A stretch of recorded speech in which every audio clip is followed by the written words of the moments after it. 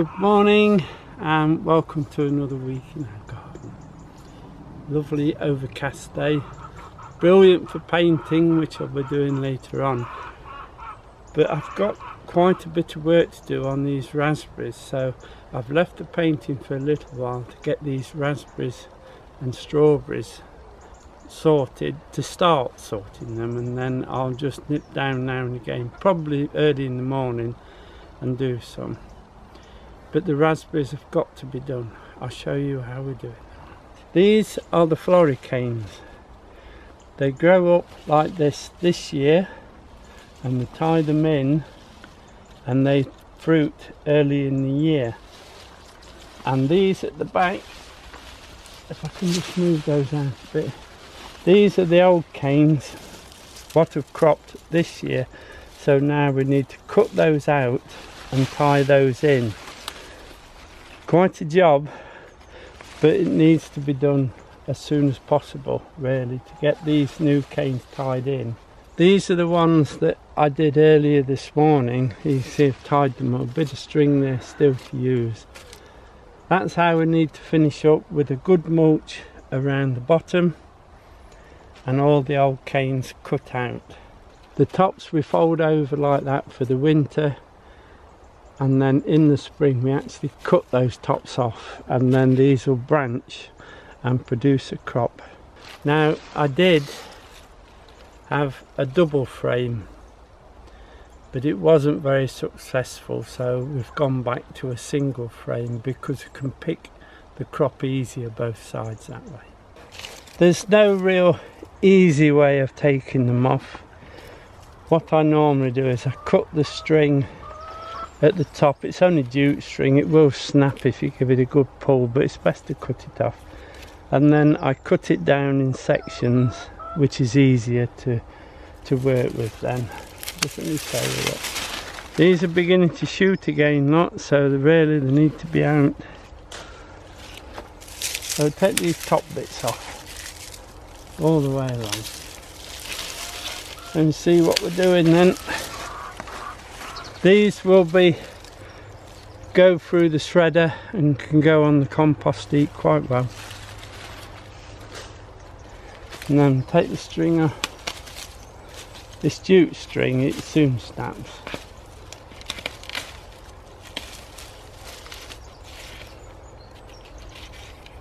Take it all off, keep it tidy.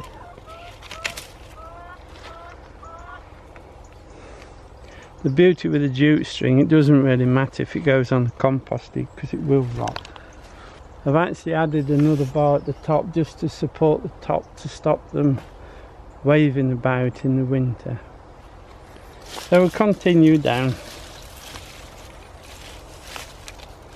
and then I'll follow this one down and show you how low we cut it at the bottom if I can. Still got a few raspberries on them. Look. Right, follow it down.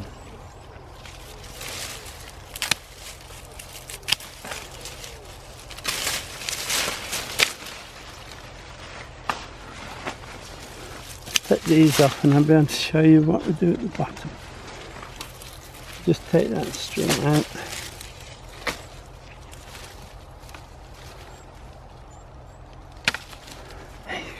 So this is the old cane here.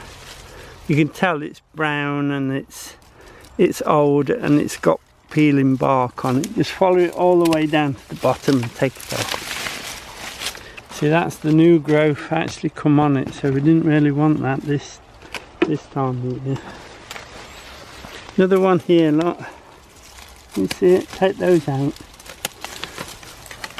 All the old wood. And that should leave just the new ones coming up that we'll tie in.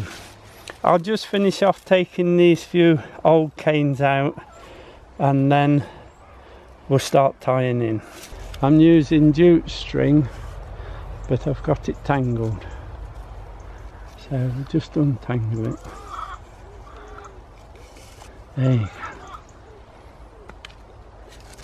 Now I'm only taking about a yard off at a time, but I'm going to double it as I go, because it seems a bit thin, but it is strong enough to hold these. Just put a knot in that, and then we'll start tying in. What I find is if you do the middle first, and then you've got a lot of the canes out the way, but as you go, if the canes are getting too congested in one area, you can move them to the sides like that. Like I can take those two over there. Let's get going. So we should have a loose end we have to tie on to. Look.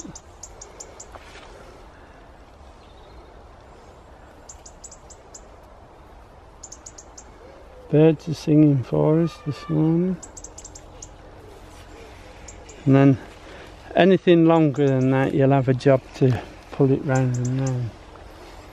So take the longer ones first. I think there's some pollen about today as well. Take them into place.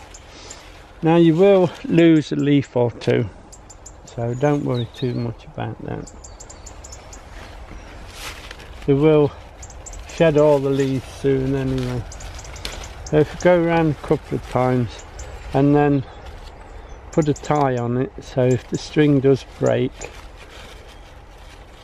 it will hold in that short area there. You see? Let's have a look what else we've got. Those can go on that bottom one, that can go on the bottom one, that can go on the bottom one.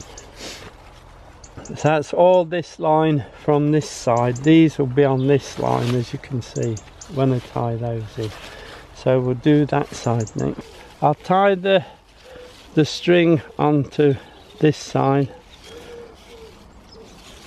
so we can continue, and then we'll have a look what we've got. We've got quite a few here, look. So we can spread those, not that one. Spread the long canes. Quite a few of them, and those two at that end. Yeah, that will do. As we go, we'll just go round the ones on the other side as well, won't there? And then we'll take these in.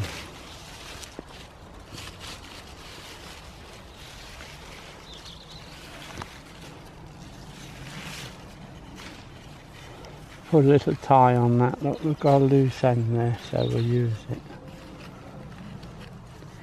You go around the cane and around the wood and back on like that. Then every second one you just put a knot in it. In case this breaks, then only this little bit wants sorting. So get another one up. We'll have those two together, I think, and then we'll tie those off. And we'll just put the tie in it, just hold it. There you go. Now take the next. Don't worry about this. When we tie it down there, that will go in more like that, you see. So we don't worry about that. We want that one, and maybe that one. There's 3 more to go on. I might need a bit more string. There you go. And then we carry on. We'll go round 2 and then we'll tie off again. Just round and round.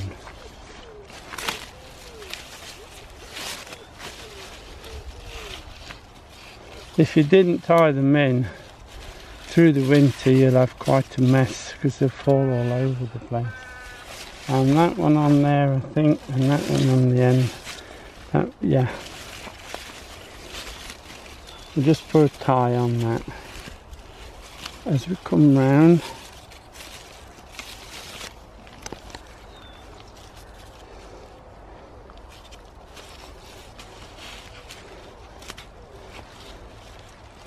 You could tie each one on a separate piece of string, but it'll take quite a while. But make sure you use string, try not to use wire. And then that one, I think, that one, and that one, we finished the line one. And we could tie it off. Then tie it off. Exactly the same on this wire, holding these in. You see, that one will go on the next wire down, so we just take this wire, take all those in. So I'll cut some more string and I'll tie this one in, and then I'll show you.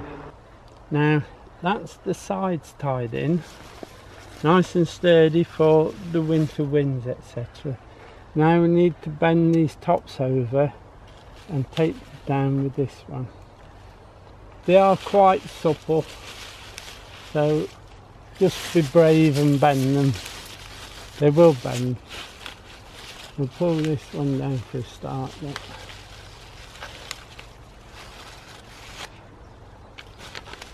Then in the spring we take the string off and we cut those off at that level, which will make these break for more fruit.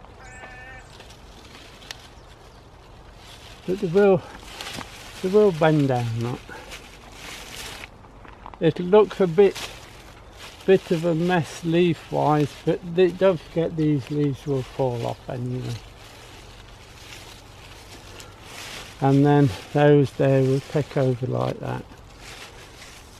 That one is going to be long, so we'll take them that way. Like that, and perhaps another one that way, shall we? That one. Take that one that way.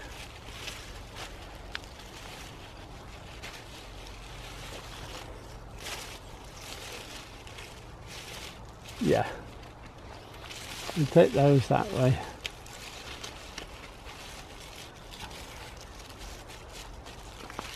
And that one can go that way. Then I can tie off nicely at this end. So we can tie this off now. That's the raspberries tied in. These ones that are sticking out, these are side shoots coming off. So what we'll do, we'll weave those in. That one can just go in there. That one, just push it through. But winter will probably take these side shoots off anyway, they're not really woody enough. Now some of them aren't tight up to the frame, so I'm thinking I can't dig them up now, they won't survive if we dig them up now. We can either leave them, dig them up in the spring, or leave them tied in for this season, but don't let anything else go past that line. There's the line there, sort of thing. This one's just outside, but we'll leave it because it will, well, it is coming up to bear fruit for next season, so we'll leave that one. Next thing we do is just clean the bottom out. Make sure there's no perennial weeds in there. The leaves could stay in really because they will rot down, but we'll put them on the compost heap instead. Now we're going to put a handful of bone meal in there as well. This is a slow release fertiliser, so it'll release slowly through all the winter. Then when they need to pick it up in the spring, it'll all be in the soil ready for them. Just a sprinkling in there.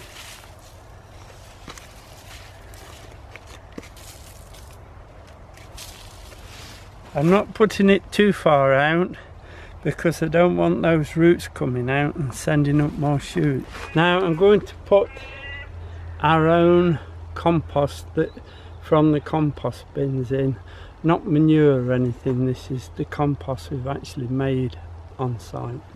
But it's a good compost. It's nice and fibrous. but anything that's lacking, the bone meal will make it up.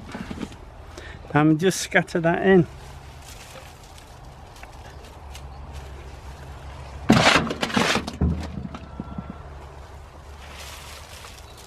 As I say, I'm not going to come out too far because I don't want the roots spreading out. I want them to stay there where the compost is. Not a lot. We'll do this side and then I'll perhaps fetch a little bit more for the other side. There you are. That's what we do to our floricanes at this time of year. Now, these are Juno, and they crop very well this year, and each year there seems to be more canes coming up, so over the years it progresses and get quite a heavy crop off. This side, these are the primer canes. As you can see, they're just coming into fruit now. When they finish fruiting, unlike the floricanes that we cut out the old canes, the primer canes, when they finish fruiting, cut the lot down and then do exactly the same, a little bit of bone meal and some of our own compost on the bottom just to get them ready for the spring. Now, while we're in the fruit cage and the sun's gone in, I hope it doesn't rain because I want to paint today. While we're in the fruit cage, I'll just show you what I do to the strawberries at this time of year. Now that they're finished and they're looking a bit tired, so we'll do it now. Can you see all these tops? And there's leaves and all sorts in there. Lot. So what I do, I use the hand shears and just take them off, especially the runners. Make sure you get those off. I take the runners off at the same time. Now, if you want to produce more plants, then now's a good time to pot those runners up. Leave the pots on the soil and they'll root very quickly.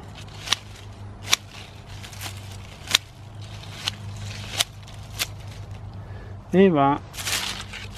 I'll just finish this row for you.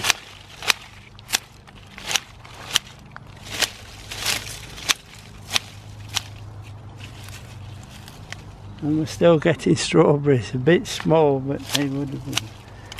They're still strawberries.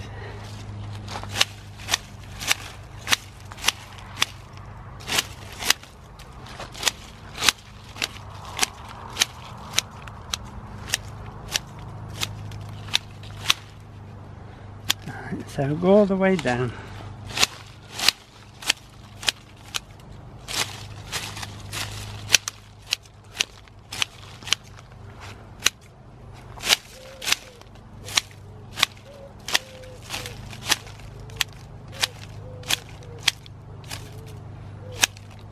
Try and get all those old leaves off.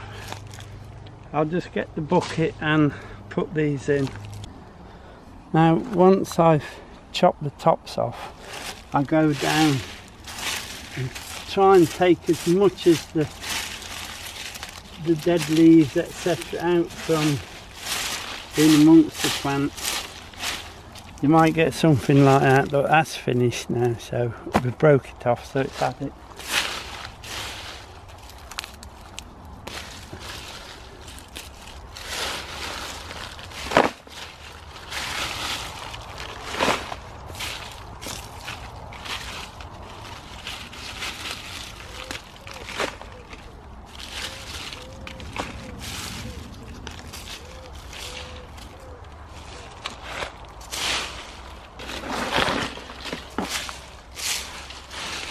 We do each line separate, so we're doing them all together.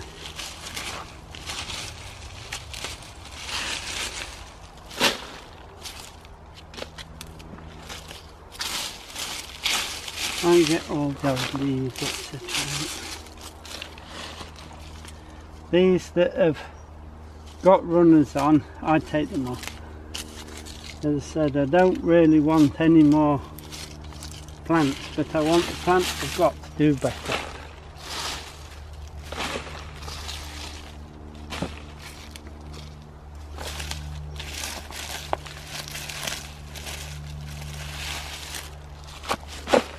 down the sides and between the strawberry plants a little bit of bone meal.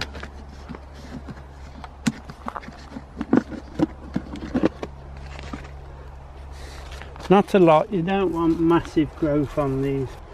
We'll give them a bigger dose of a balanced fertiliser in the spring to really wake them up. This will be just to strengthen them up for winter. Not a lot.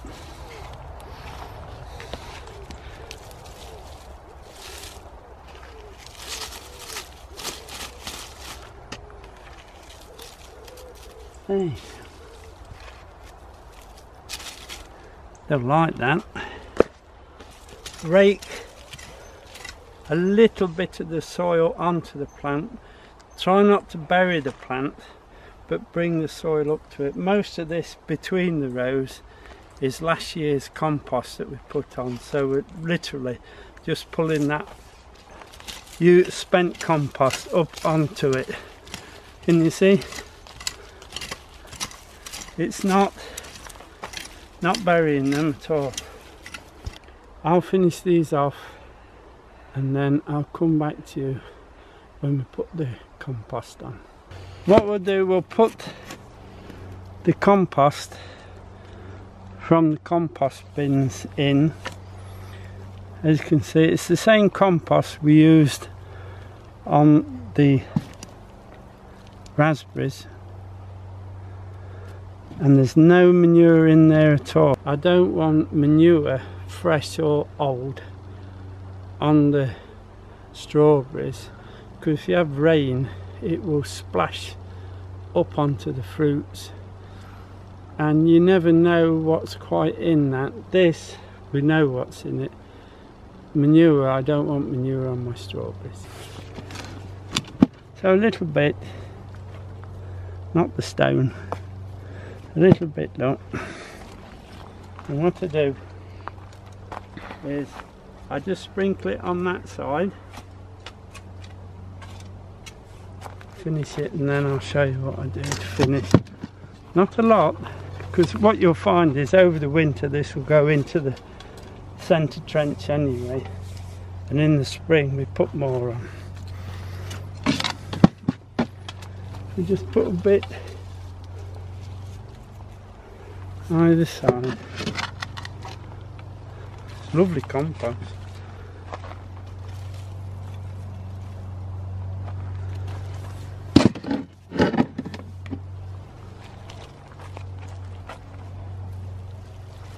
Just like that, that's plenty on there. Then all I do is I just side it up to the plants, because as you know the rain is going to wash it straight down again, but this just gives it a good start for those roots.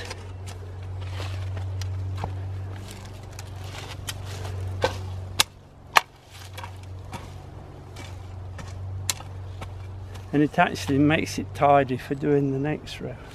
It looks a bit chopped at the moment, but within 3 or 4 weeks it'll all be back to normal again, with all new growth and new roots into that compost, making good strong plants for next year.